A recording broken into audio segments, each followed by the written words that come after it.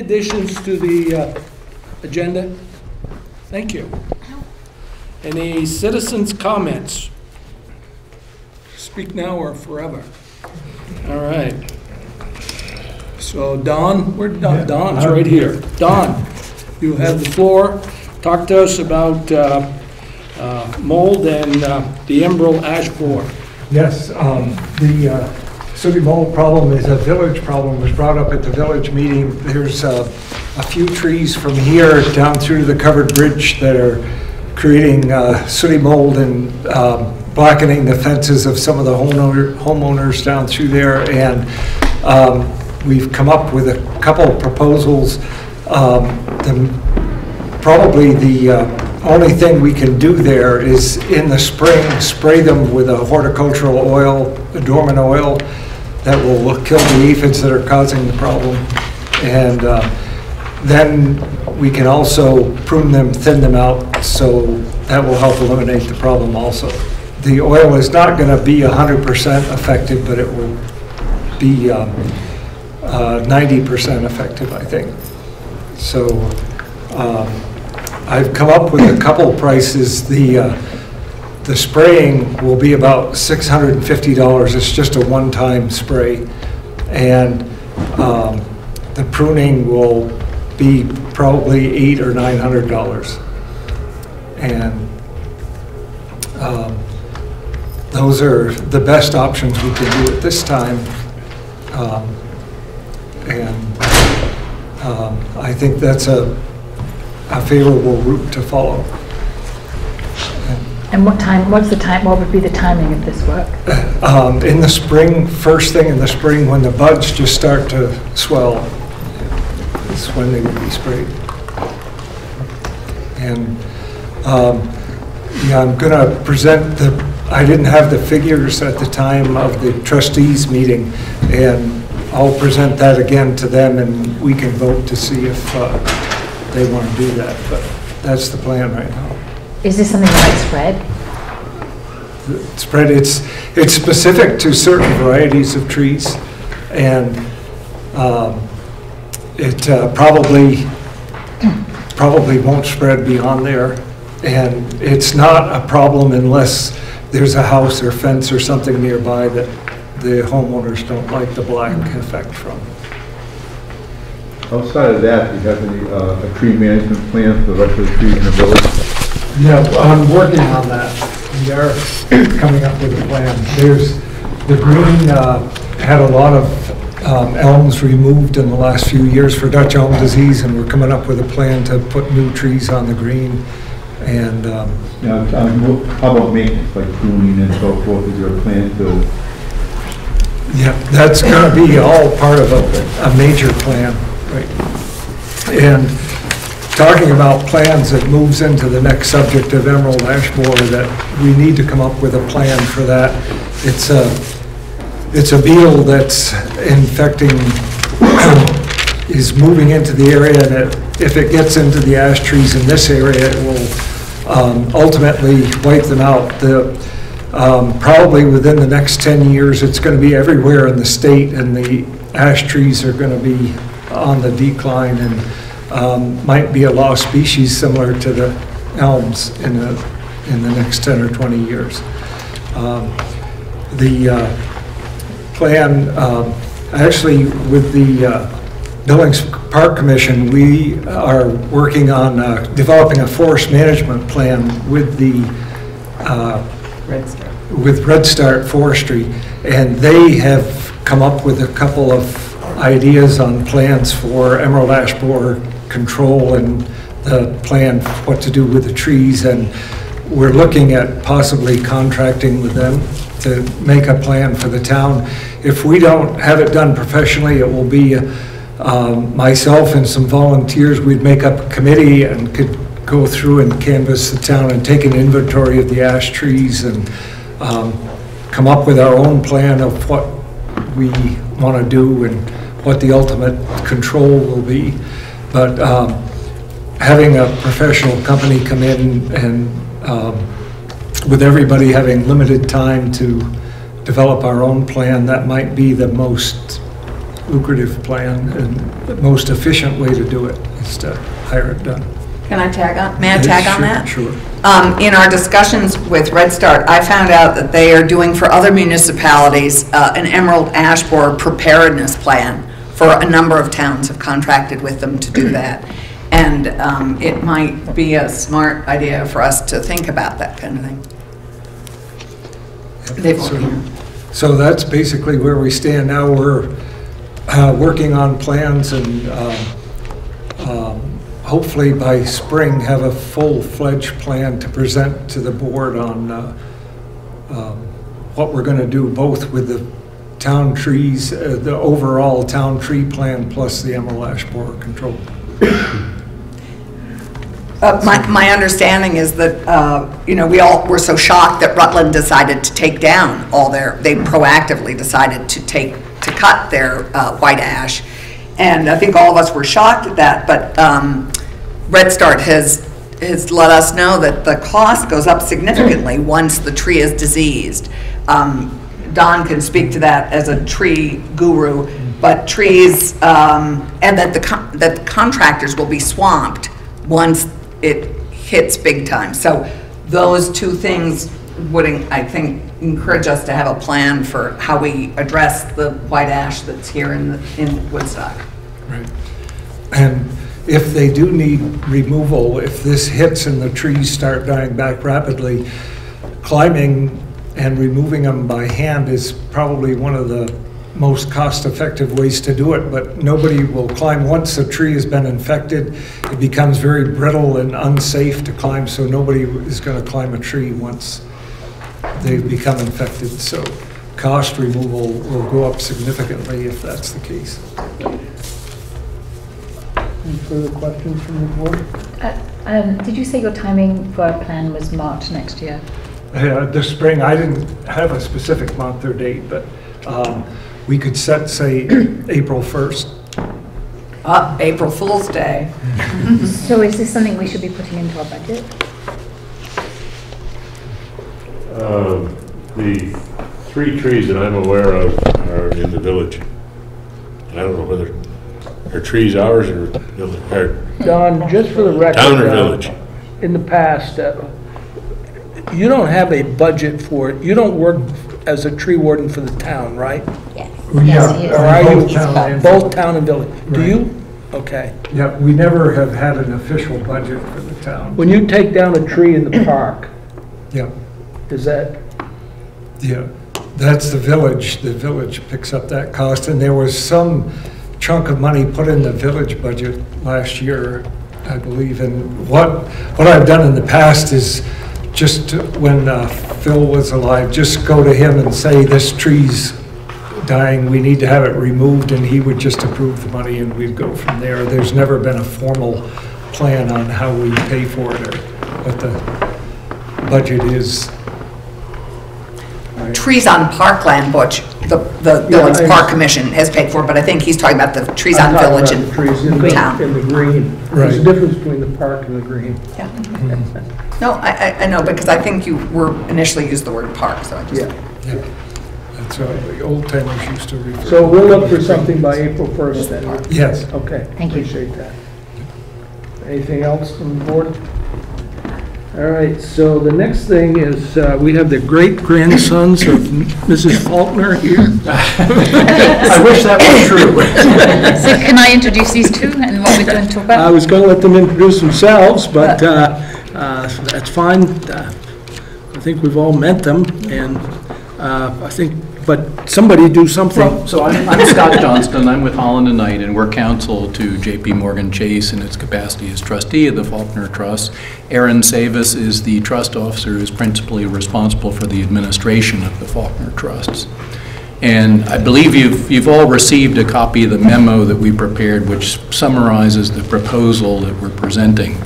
But basically, Mrs. Faulkner died in the 50s. One of my mentors, who's now 92, had worked on her estate. I'm fortunate enough to have inherited the trust from him because I have a great love for Woodstock. My wife and I met here. And you went? And went to Vermont Law School. That's where we met. So we certainly like to see the town thrive and do well. You know, in discussing this with the bank, the proposal came up, and also with Allison and Jennifer. It seems that it would make, to us anyway, much more sense for the town to be primarily responsible for Faulkner Park and the trails. That's the sort of thing often that municipalities do. And of course, the proximity that you have to the park is much greater than Erin does in Rochester, New York. We realize that there is a financial aspect to this. It costs money to maintain the park and to maintain the trails. And as part and parcel of that, we've looked at the numbers, what has been spent over the years to maintain those two properties, if you will, the park and the trails. And we also want to make sure that if we were to commit funds, that it would be somewhat proportionate to what has been devoted historically by the trust to that purpose, because we have two other beneficiaries, the homestead, which was near and dear to Mrs. Faulkner's heart, and frankly, we provide a significant part of the funding for the homestead. When I say we, the Faulkner Trust. And then also the rec center, which of course all the town benefits from. So we're conscious we don't want to take funds away from those two very important facilities within the town, but we also want to provide sufficient funding to maintain the park. And so the proposal has been developed with that in mind, and you know, there have been examples of things that have come up over the years. Under Mrs. Faulkner's will, she specified that the park was to be used for quiet purposes only, in essence. She really only had two specifications. That was one of them, and the other that there be a plaque there. Well, the plaque is there. In any agreement with the town, we would ask that that be maintained and that the park continue to be used as it always has been. And those would really be the only two requirements with regard to the way the park is administered. With regard to the funds, we would ask that the funds provided be dedicated to the maintenance of the park and trails, not necessarily available for, you know, a barn dance. Well, or a park dance. Yeah, or anything, you know, other than that. So, those are the basic parameters of the proposal. So right now, the maintenance has been done by like 3 generations of the Worth family. Correct. For the Worth for that. And is the one that's doing it now? Jim, is he not wanting to do it anymore, or? I'll let Erin, if you would, because you've had communication with Jim. No, I don't think it's a matter of, you know, Jim not wanting to do the work any longer. I think it's more of a matter of appropriate management of the park in terms of, you know, vicinity and where the bank is located, and dealing with, you know, requests by the town. I can give you an example. There was a wedding request, and by the time the request comes in, and then we internally at the bank have various committees that need to make reviews and approvals of that decision, and, you know, the bit of back and forth that occurs through those types of processes, we tend to not be able to get responses timely, and I think the bank really isn't in a position to deviate from their internal processes, and we just begin to think that maybe the town could manage that property, you know, more effectively and in a way that's a better use for the townspeople. But I don't think the proposal isn't to change who's managing the park at the moment. I mean, I think Jim, you know, that isn't, it's just the funding of it would come, would now be our management. Yeah, it would be the town's decision, but we would envision that Jim would continue as he has been. You know, he maintains, he cuts the grass, he maintains the park itself. He works with us and the national park doing the trails and, you know, overseeing the trails and identifying when we need. But for every decision, he has to go to corporate. And corporate, there's a lag time to getting a yes. So that has hampered some of the things we've that's just, it's been a time lag. Yeah, absolutely, yeah. And so I guess we would envision if the town wanted Jim to, continue, that would be, an expense that would come from that lump sum disbursement. And you've looked, and we've worked together, as you know, this process began last December. Phil Swanson and Jill Davies were the town select board and town manager representatives with the Billings Park Commission as we first met to discuss this. But I think it's fair to say from a distance, it's hard to be managers of a park and it just became clear, particularly when the trail ownership became clear that it was yours and not part of the Billings Park lands any longer, that you didn't necessarily want to be in the land management business. Sure, yeah, yeah. I think that's... And I think there are two examples that we've offered. I mean, one where a couple wanted to get married there, and a determination was made that, well, that's peaceful and quiet use of the park. It's not playing ball, it's not having a rock concert, so that was fair enough. But then you have to make the arrangements, and it's very awkward for a bank to be dealing with those things, I think. I don't know if in the past there have been weddings performed on the green. I don't think I've seen any, but I wouldn't be surprised if there have been. So I think it's a more appropriate fit, really, for those sorts of things. I use my park almost every day.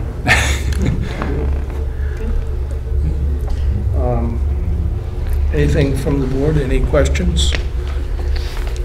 We took 20 years of costs, both for the maintenance of the park, the maintenance and restoration of the trail, and the capital investments in the trail and in the park. So we worked, Jennifer, and I, and Scott and Aaron have worked to average out those expenses for 20 years, and that's how we came up with the numbers that you're looking at now.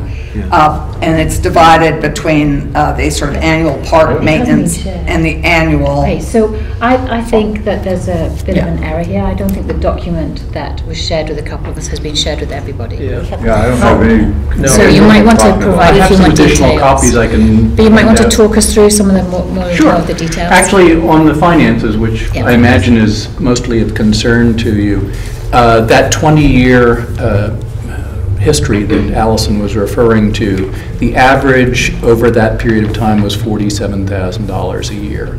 Of that, $22,000 was what I call the general maintenance of the park. That's Jim Worth and other tree maintenance and that sort of thing.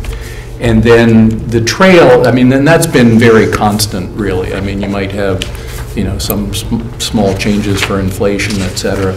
But it's the trail that's more of a variable because, frankly, for a number of years, there was not much done in the way of trail restoration. In more recent years, there's been more money spent doing that to make them, as they should be, really. You could imagine over time you have deterioration from weather and other things. So we worked principally with Jennifer to make sure that they were in good shape. But that average came to $25,000 a year. So you put the two together, you've got $47,000. And so, Aaron has done some numerical analysis, but the $850,000 endowment, if you will, that we're suggesting, that should be reasonably calculated to provide for that $47,000 a year. So we think that's appropriate, and it also does not negatively or adversely affect the interests of the homestead and the rec center. And so in compiling some of those numbers, we also did look at some of the additional requests that Jennifer made concerning the completion of the 5-year capital improvements that we're in the midst of. And so the bank took into account those costs as well. And so we were looking at a 20-year window, and so in looking at that process, we kind of moved that number from 47 to about 56, and then in coming to an agreement, if you will, we kind of met a little bit more towards Jennifer's figure when you look at forecast of what type of money would be needed in a lump sum disbursement for $47,000, you're running at about $763,000. If you look at a forecast of an outlay of $56,000 over 20 years, you're looking at a number around 916, and the bank came at a conclusion of around $850,000, more than meeting that target number halfway. So that was some of the basis of how do you come to a idea of a lump sum disbursement. Now, obviously, depending on investment performance, inflation, you could come up with various results where that $850,000 could well last past a 20-year period, or you could distribute at much higher rates in terms of a fixed 20-year period. We see $850,000 really, if you run some analysis on making a fixed payment with an $850,000 initial outlay, a 5% return on a 60% equity, 40% portfolio, which our generic benchmark models have produced a little over 5% for the last 11 years. And if you index inflation at a higher rate than it's been historically, we're looking at like an inflation rate of 3%, which historically the inflation rate has been around 2%. You could, that $850,000 would more than last a 20-year period, or you could distribute at a rate of $63,000 and it would last 29 years. So you could really take a different angle on what you'd want to do. Excuse me, that $63,000 would last you exactly 20 years. So you could distribute at fixed rates and go beyond 20 years, or go higher and you'd essentially meet a 20-year period of outlays. But we would say that $63,000 is a much higher figure than the historical average has been for an annual outlay for costs. Remembering that was 47,000 was the historical average. That's right, yeah, and then that's correct. So who manages that money for us? You continue to manage it? No. I think we had mine. I know you have other funds that you're managing, and you would presumably. We manage a large endowment fund that was given to us by Rockefeller, and the select board and the trustees are responsible for that. And we have an advisory group that advises on where that's managed. We do the 60-40 rule, and we take out a slightly rising amount for property tax equivalent. So we have experience of managing that, and we would be able to do that.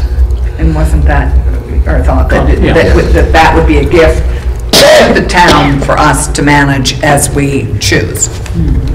So it's a very generous gift, really, because the trust would give us the land and the money to manage it. And then, is the land protected then, so that, say, a select board in 20 years' time comes in and wants to build houses? Are you going to put some covenants on it? So we would prepare an agreement, first in draft, which obviously we would share with you all, and I don't think it would be terribly complex, but it would indicate that the land is to be used in perpetuity as it has always been used, or at least since Mrs. Faulkner dedicated it to park use. So no condominiums on the hill. And it would state that. It would state that the plaque be maintained, that the park be maintained for quiet use, and that the funds be maintained in a dedicated fund for that purpose. Right. There's nothing in the paperwork that I got that said anything about how many acres there is here or any of that. There's no description. There's this map. I don't know if this was provided to you, and I do have copies of all this. There's no description of the property. On this map, anyway, and I don't know if Jennifer, it says 25.23 acres. And of course it has a picture. I think you're probably all pretty familiar with what the property itself is, but I have a number of copies. I'll pass these out. No, I just was curious. I wasn't sure. Sure. We were getting land or just money. Well, I just also like to remind us that for 60 years, almost 60 years, we managed most of those trails as thinking that we, the town, and owned them.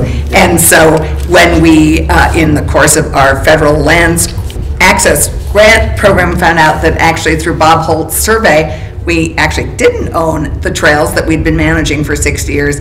That is in some ways what added additional burden to the Faulkner Trust in terms of management and oversight. And I think in some ways called the question on whether you had interest in wanting to continue this, the ownership of this.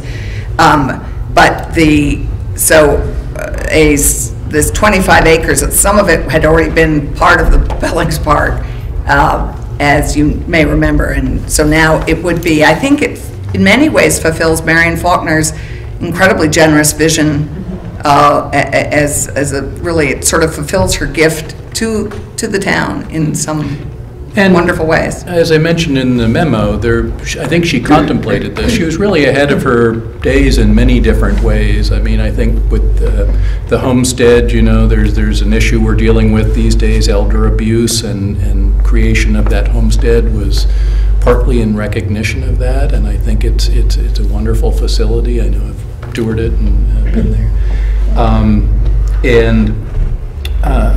I think also in creating this park, I mean, obviously Woodstock has a heritage of being very environmentally sensitive, so it's all, I think, very good. In terms of process, I mean, what we would like to do with this, obviously we would want to hear back from you as to how you feel about it, and if you're positive, and entertain any questions that anybody might have.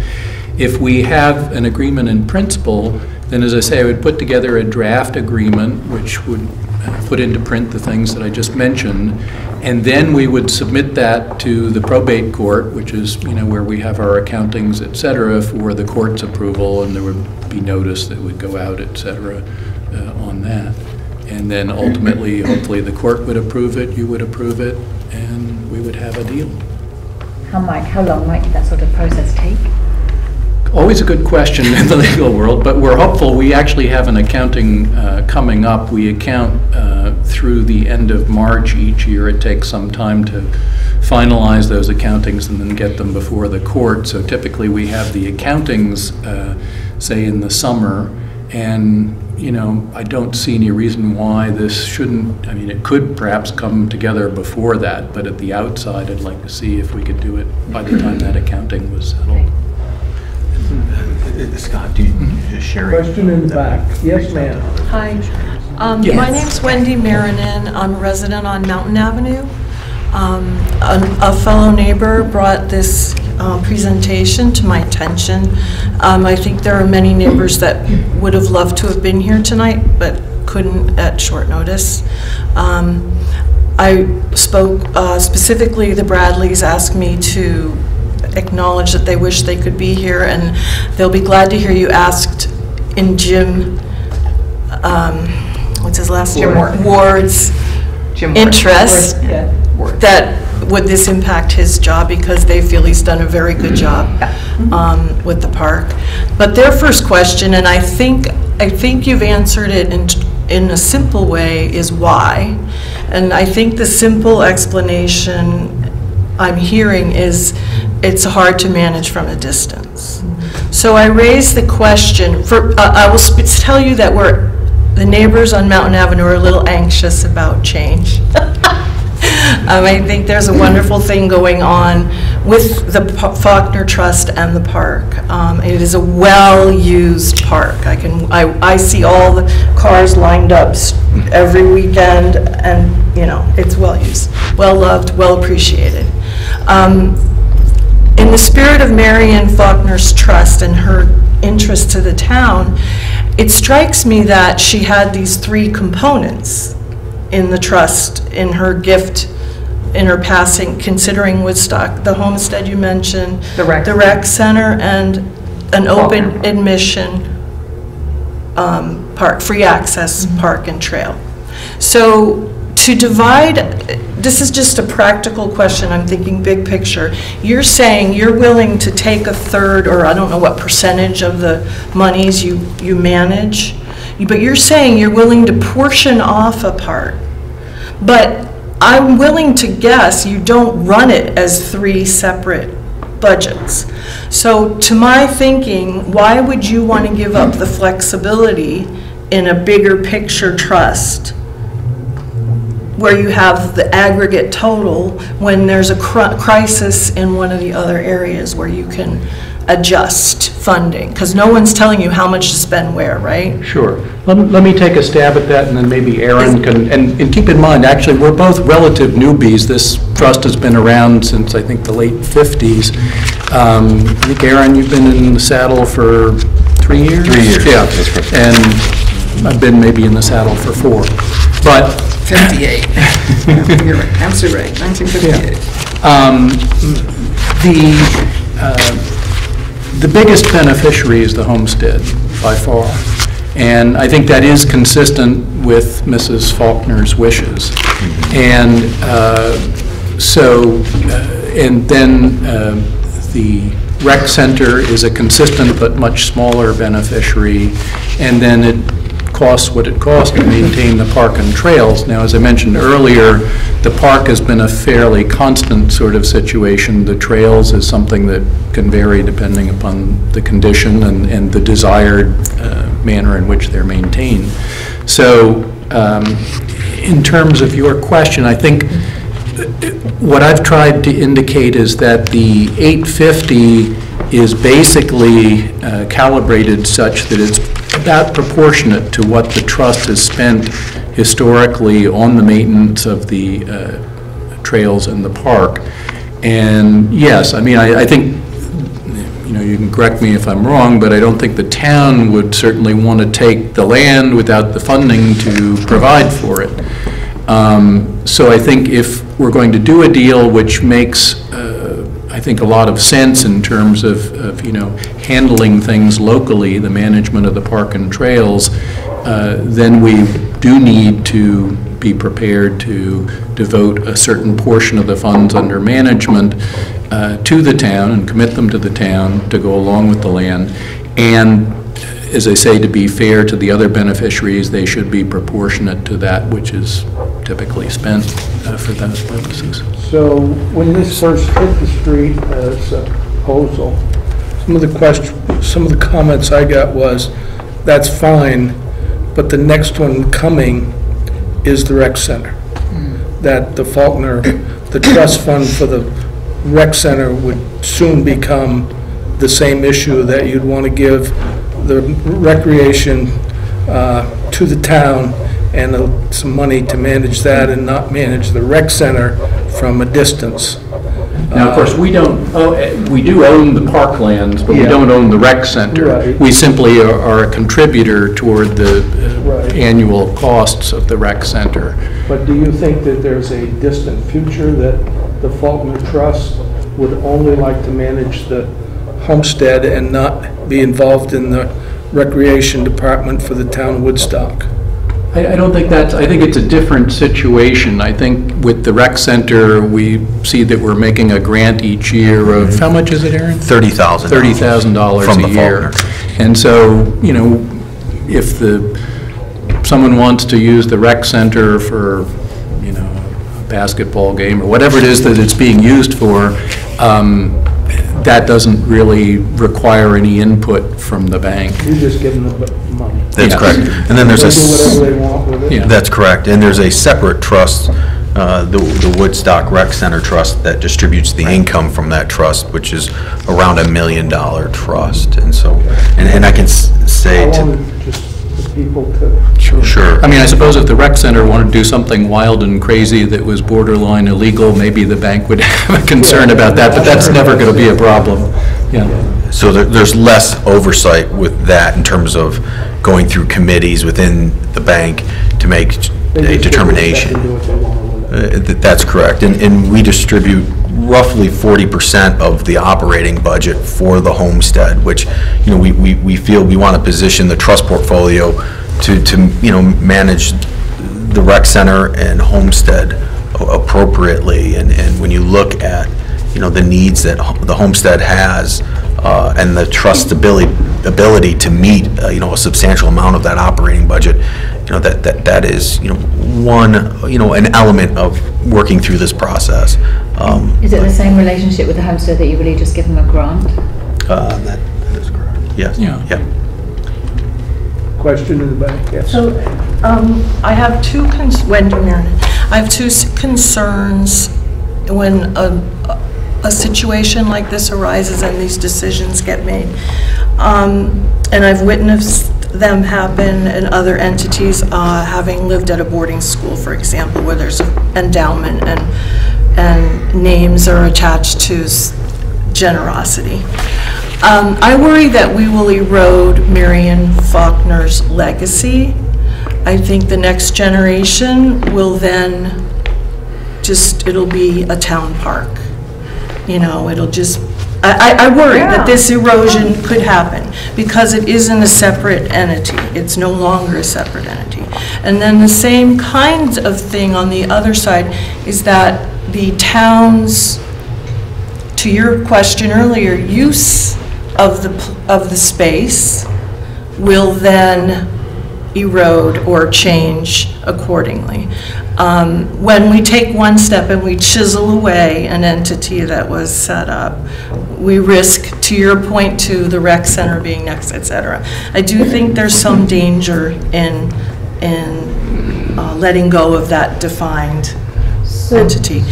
Yes? So one way we might think about how we do this is if we manage a fund from which a certain amount of money comes each year, we could put it into the town coffers and the town could pay that person. We could keep it completely separate. And then that money would always be dedicated to the park as it's going to be written. And the park, if the regulations are written, we can't deviate from them because they're sacrosanct. And there would also be the provision to maintain the plaque, so that would recognize Mrs. Faulkner as it does today. History being what it is, I mean, there's always the possibility that she will be less recognized. There are probably some people perhaps still around that knew Mrs. Faulkner, and that'll fade in time. Although we will tell you, we're over at the inn and they have the Faulkner salad on the menu, so. Yeah, I just want to say, I live on River Street, so I live very close to the park, and I've hiked to Randy Richardson. So I live and work, and I also happen to be on the Billings Park Commission. And part of what I found very comforting about the discussions that we had as a Billings Parks Commission and thinking about this is that actually the original intention and the focus of Ms. Faulkner was a big part of our discussion, and also that the intention was to maintain the integrity and also to even more really, because we all live close by and we're all Woodstock residents as a part of that commission, that the advisory role that we play is to maintain both the original intent but also the good of the town, you know, including the local residents. And so to me, that this makes so much sense, you know, not having spoken directly with you folks. But it's very comforting to me because the park is very near and dear to my heart, and I use it literally every day. So I feel good about it. I definitely hear you. Also, as someone who's a long-term independent school person and is worried about these kinds of things as well, including endowments, I totally relate to those things. But I'm very comforted by what I've heard so far, and I think it makes a lot of sense, and I think it gives local control, but also very much the legal parts of this will be written up that it maintains the original intent, and there's a real commitment within the town, and certainly the village and the concept of that to maintain the history and the integrity of the history of it. So I just want to say, as someone who's sitting on the board and been a part of these discussions, although relatively new to it, I'm very comforted that it will maintain that sense of history in the town. And Matt? Could I go to her, please? Jennifer Waite, National Park Service Rivers and Trails Program. So I did want to just say that the impetus for the beginning of the Faulkner Trail restoration actually came from the Billings Park Commission.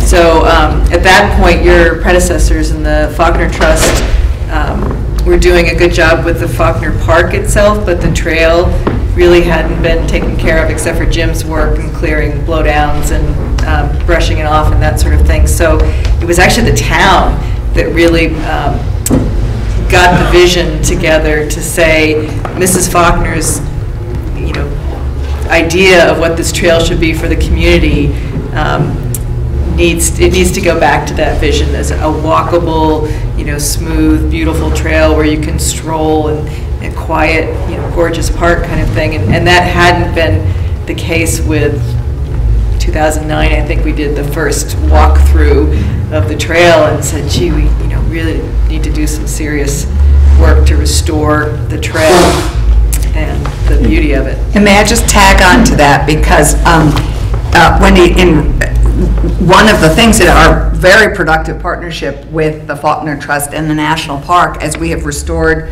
this trail and as we have marketed the 30 miles of trails that are accessible from the green, is actually we're telling that fabulous story of Marion Faulkner's gift to the town, her honoring her husband who had rheumatoid arthritis, and one of the reasons she copied the Baden-Baden trails, it was specifically to encourage health and healthy living in this town. And we have been promoting, and now in many ways with our literature and our promoting these trails, that story is getting told much more publicly and much more often than it has been in the last 60 years.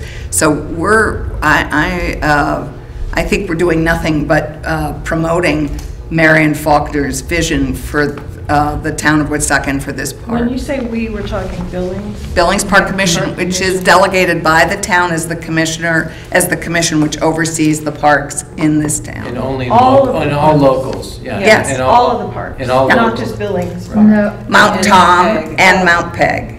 Okay. Billings Park, which is on Mount Tom, and Mount Peg Park. So is Billings Park part of Billings Farm? No. No, okay. So, but thank you. So I had one more question / suggestion. Thank you for sharing that. Is my understanding that right now that you, the trustee of addressing this to the trustees, that you work with the abutting property owners as trustees in overseeing the Faulkner Park? Is that not a part of the... How do you mean work with the abutting? Well, my understanding, and this I heard anecdotally, that the abutting property owners to Faulkner Park are part of a decision-making once-a-year meeting with the trustees. There's a probate hearing. Yeah. There's a probate hearing which they're able to attend. And that is just to say where we're at each year? So it's not a full-on... We haven't really had any in the accounting hearings that I've been involved with. We've had very little in the way of questions. I mean, we have a great deal of communications with the Homestead and the Rec Center. But correct me if I'm wrong, Aaron, I don't think there have been, because there haven't been concerned by neighbors, because I think the park, has been operated as desired and as expected under the wills. So there haven't been. When we began the fall... We posted a few years ago, quite a few years ago, that the Faulkner Trust Commission, or whatever you are, would be at the court, and if you had something, you would come and speak your piece, and I haven't seen that for a few years. When we have the accountings, and they used to be annual, and we have made them less frequent. One of the trusts is every 3 years, and I think the other ones are. Okay, so they're both every 3 years now, because it gets fairly costly to be doing them every year. Asked for more money for the rec center years ago. Yeah. And so we had a selectman that was very prompt at being there every year to make sure that we... Yeah. Well, the notice, as part of the process, when we file the accountings, we do publish a notice in the Standard that the hearings will be held on a certain date and time, and so people... Still do that? Yes, but it will be every 3 years. As I say, the next one coming up will be through March 28th. Which was approved by the court. Okay, and the fact that they haven't been happening is because you changed the frequency. Yes, the court approved the expanding the So counting to period. Jill's point, in terms of portioning off, could it also not be, let's say we keep the whole trust intact as an idea, but then you have a local management? So I know that, annually what we've done, during my tenure concerning trail maintenance, and the trust looking at outlaying that $25,000 to do additional trail work. We've worked with Billings and making those decisions and what that cost would look like. And again, that's where we came up with that figure on average. It's been about $25,000.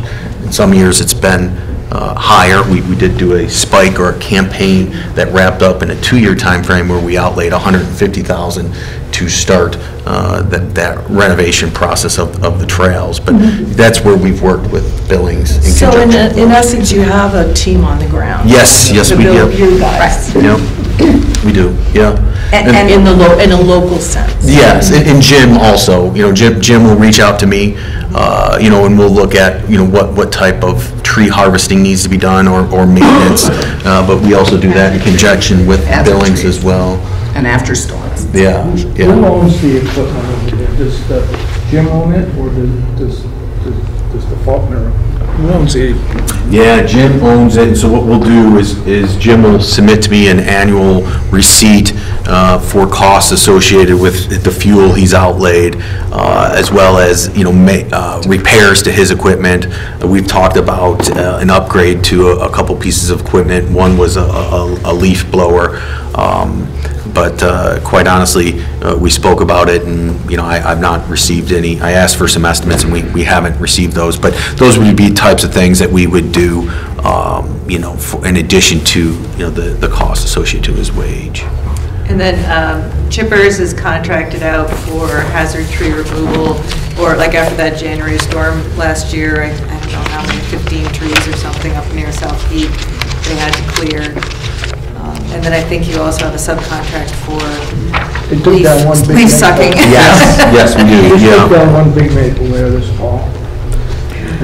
So all of that is covered by the $25,000 paid to Jim?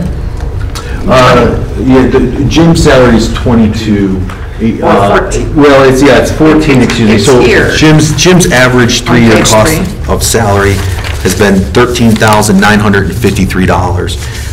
The cost associated with the workers' comp insurance that we carry on Jim is on average for the last 3 years, $1,034. Reimbursement of expenses, the average for the last 3 years has been $1,430.52. And then the costs associated with chippers since 2016, and quite candidly, we've seen a spike in 2019 to this point, as well as 2016, there was a bit of a spike. 2018 was a lull, but on average, we're looking at $4,946 in costs associated with tree removal, which would be in addition to Jim. That comprises of what we would say that $22,000 average. Behind you again. Sorry, I'm representing many people. Sure. Well, because we've talked on the street. Does the Faulkner Trust not also pay a annual property tax to the town of Woodstock for the land? I think it's not necessarily a property tax, now correct me if I'm wrong, Aaron. I think it's a contribution, yes. In lieu of tax. There's money that goes to the town now from the trust in lieu of property tax because that land came out of property tax area, right? Yeah, that was worked out historically. I don't have all the details on it. I don't know that Aaron does either, but frankly, I could ask Bob Daisy, my mentor. But yes, there is a relatively small amount. Yeah, and I think it was precatory in nature. I can say that the last couple of years there has not been a remit from the trust to the town, but obviously those were accounted for or recorded in the accountings, which were approved by the court, but we have not, and again, it was suggestive language by Mrs. Faulkner that the trust could contribute dollars to the town in lieu of taxes, but that, that outlay, has not occurred in the last few years. Because? Well, it isn't required, it's something that's discretionary. It's a choice you're making. It's a suggestion, Mrs. Faulkner's language was suggestive in nature, and, candidly, we're using those dollars, and to directly manage the park, as well as dollars associated to homestead and things of that nature. And as Aaron mentioned earlier, there has been a 5-year program for the restoration of the trails, and so that has been a bigger draw Kind of on a the trust, kind of justified, offset. It's been very expensive, our restoration. I mean, we've been using the wonderful historic trail restorer, Peter Jensen, and we have worked and leveraged. One of the pluses of this becoming a town property again is that we'll be able to leverage more grants, because once they found out that the trail wasn't owned by the town anymore, a whole number of grants we couldn't access that we could if it was town-owned. But the Faulkner Trust, we are so indebted to their generosity, because they really enabled the beginning of this major restoration of this historic trail, which has taken, we have been working, the way we've been able to afford it is to do a little bit every year. And the first couple of years, $150,000 to get it started and launched, and the new kiosk and stuff. They have been so generous in helping get it started. And now our challenge is to finish it, which I think we will. Yeah, I just wanted to support that. I definitely see the point about the in lieu of taxes, and seeing that as something that would be a benefit. Part of the thing about, for me, both as a having had to do this both in independent school world again, and also in a situation like this is a case where the public benefit is so huge that really, as you stated, really they're paying taxes to the town in that sense. I mean, this is both from a health perspective in terms of the locals, as you know, who use the trail so actively, but also as something that's contributing to the economic development and the support of the town in that way. So part of what I like about the Billings Park Commission, just as another person who's very close to the park, is that part of what we're trying to do is really think about how we think about all of the trails in town, and how we spread the wealth of use of the town, and think about how we continue to look at that. I do think that, frankly, that the park is overused a little bit, certainly at certain times of year. There's only so much that we can affect that, but by really thinking of it holistically and locally, and everybody who serves on the Billings Park Commission is local in that way, that we are also concerned about that, and trying to make sure that we're thinking about the use of it both from a historical perspective, but also holistically, and how the town is both, this is something that's a benefit for locals, and also as something that's economic development and for the good of the town in that way. So, and in that way, I think that the fact that the money's gone back into the park is a very appropriate use, and it's basically virtually taxes in that way. And doing a restoration in such a way that trying to go another 100 years. Does anybody have anything they'd like to add different? I think we'd like to bring this to a conclusion here and move on to other business. Anybody got any other further comment? Thank you for your comments. Thank you. Thanks to everybody. Thank you. Does the board have any questions? Well, seeing as there's apparently some paperwork that we didn't get for tonight, I think that we need to receive it. And I think that we don't know if we have questions at this point. Right. So Do you understand? Can we discuss and come back to you with some questions? Oh, absolutely. And At our next meeting. Thanks for your presentation, and yeah, I think Mary's right. We need to see the whole package. is the information in there where the original trust was established? I thought you'd all gotten. No. It just came to Frank and myself, and we didn't forward it. Oh. It's kind of like Montpellier. That's not. You're going to get There's only just one thing I might add, because I know, I'm sorry, is it Kathy? Wendy. Wendy mentioned possible dilution of recognition of Mrs. Faulkner's contributions as a concern.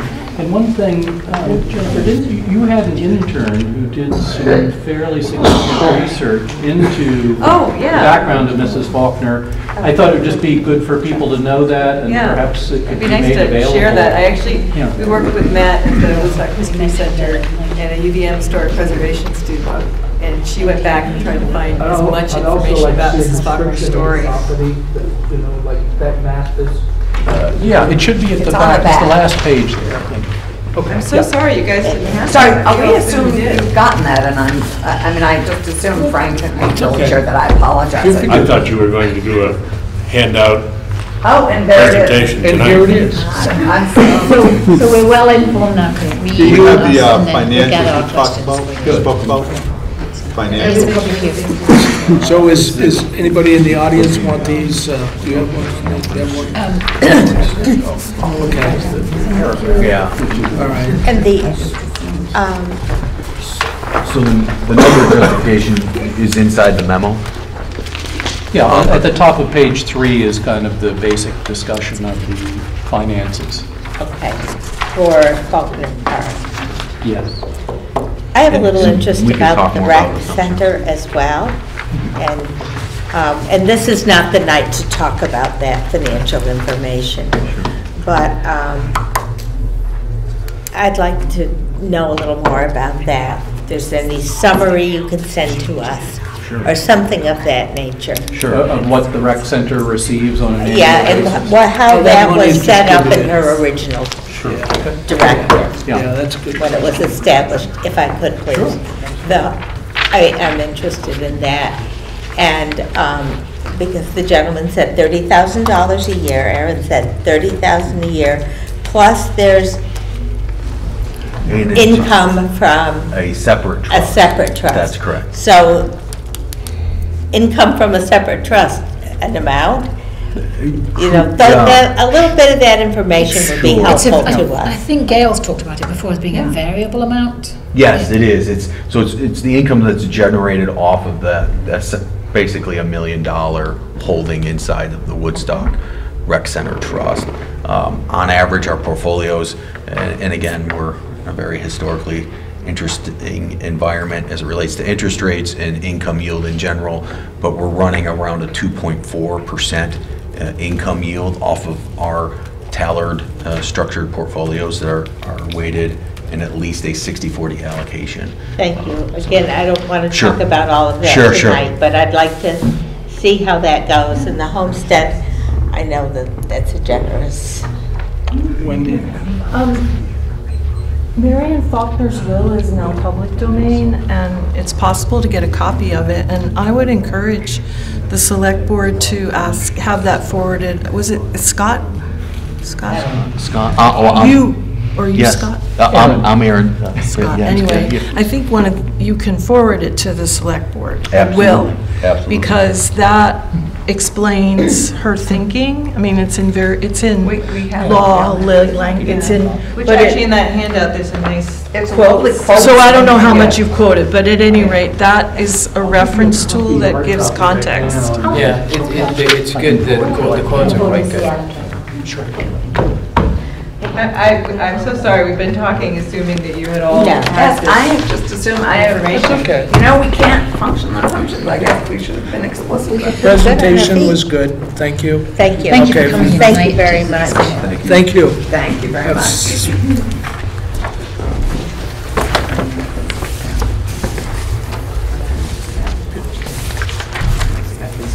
Old business, what do we have for old business? Just us. So we'll move on with the agenda now. Just us, just old people, not old business. We all set with old business there, madam? Okay, so the next one is the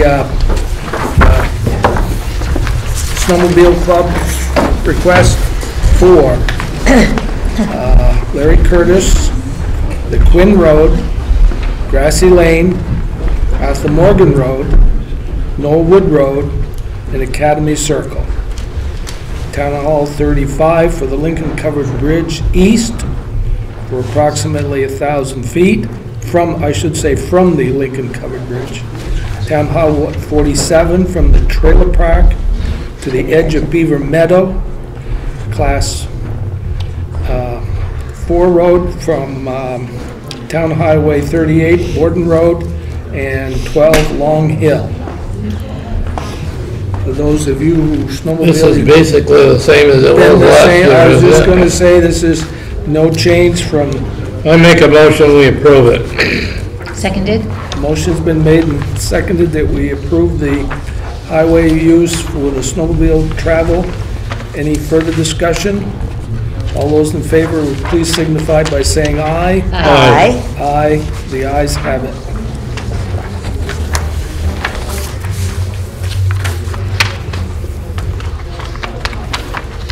So, permit for the Board of Sewer Commissioners. No comments? No permit. No permits. Right. Okay. So moving on, we have a manager's report and a financial report.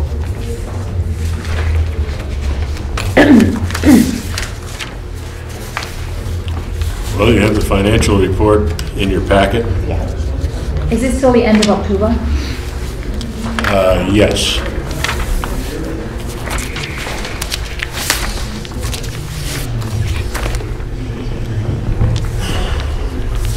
I think mine can be painfully brief. Yeah. You ready? Do you have questions on the financials? No. Moving on. Thank you very much for doing a report like this. It's much easier to read. Yes, thank you. Yeah? The, just a quick review of the prime undertakings. As you all know, the budget worksheets or budget workbooks have been distributed and will continue to be refined. I think I mentioned at the budget workshop that it's our intention to show income at the bottom of every department so you have some idea of how departments are working. The capital projects are being estimated as we speak, and I think we're shooting, I would hope we have budgets pretty well completed by the December meeting.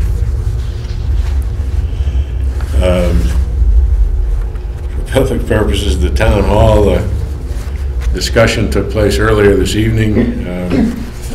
Presentation was made on what would be the low budget version, I guess, and I think we've been sent back to the drawing board for a different version.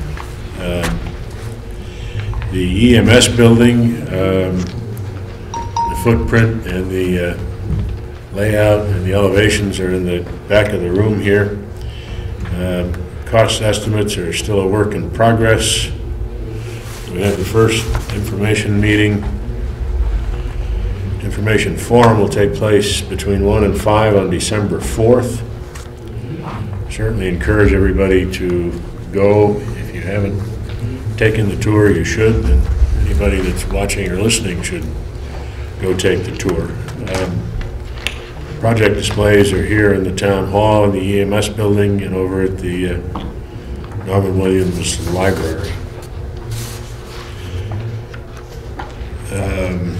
And when do we get a chance to ask questions about this, if we can't do the December 4th? When do we get what, Jill? I'm sorry. When would we have a chance to ask questions about this, if we can't do December 4th? We're going to have three public informal meetings, walkthroughs together with numbers. By the time we get to December 4th, we'll have budget numbers on this for discussion purposes.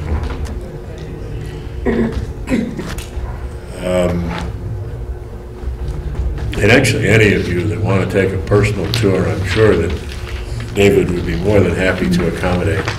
And it might be a good thing to do. I mean, I think that would be a great thing to do.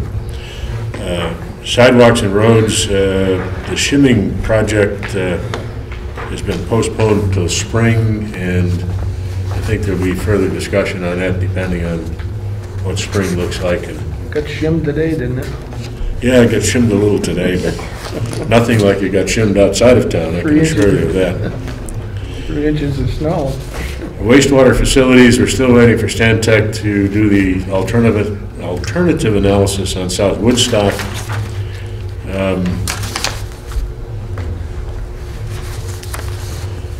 And again, for budgeting purposes, we need to know how much the alternatives are going to cost. And we reviewed that at the budget meeting this morning a little bit. Manager search, the search committee has finished its work, and we are down to 4 prospective candidates. The interview on-site interviews are being scheduled as we speak. The league is working on that. We should have and let me say, the program for those, for the 4 of them, they will arrive mid-morning. There's a little bit of a concern about confidentiality on some of them because they're still employed. So the plan would be to kind of do an in-car tour of town facilities. We'll take them around. I'll bring them in here. We'll have lunch and schedule interview meetings in the 1:15 range. And I think I guess I'm waiting for prospective dates from them, but then we'll get prospective dates out for you and the trustees so you can plan like a 1 o'clock interview process. So the process will start with you and this person, and you'll do the tour with them? I'll take them around. End up here, okay.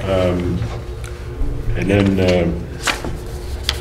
have lunch back here, and absent objection, I'm probably going to ask David to join me with the candidate for lunch, and we can have a question and answer about things in the town and the village. And then when they get to you for the interview process, they'll be well briefed. They'll be briefed. You can have at them. I think I haven't had a chance to say this publicly before, but I was very impressed with the efforts of the search committee. It's hard to get 10 people to commit to the time frame to get this done, and by and large, it was a good process. The 10 of them we interviewed using Skype or some electronic version. They were up on a screen, and we could see them, they could see us. That worked really well. The committee worked really well. I thought their cooperation was super. Any other questions on manager search? I think we're making good progress.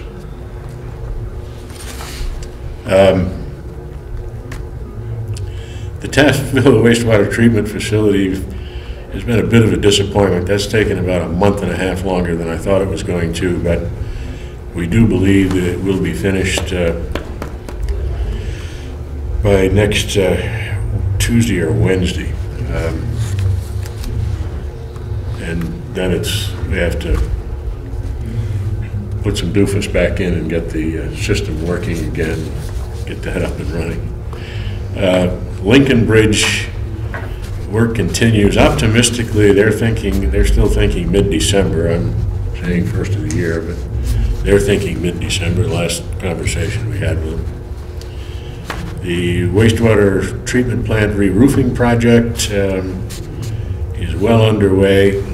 We did make one additional change there in the flue work for the existing furnace, which goes up through the roof, is being replaced. It's just a good time to get it done. It's old and ancient, ugly. The change in health insurance for the employees, paperwork has been complete.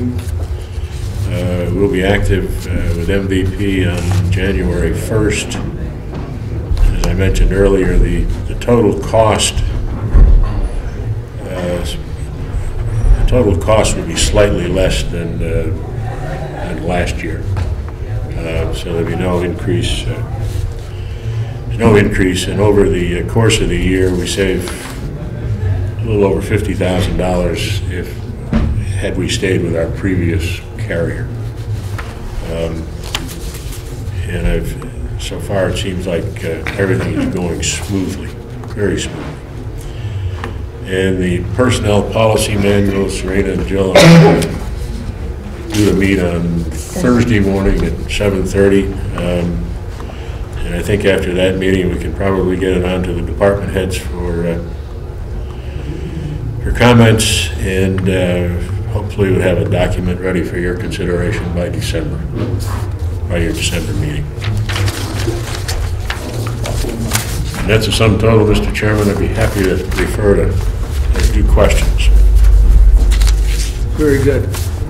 There's a lot happening. There's a lot happening. Thank you. Okay. You have the financial reports in front of you.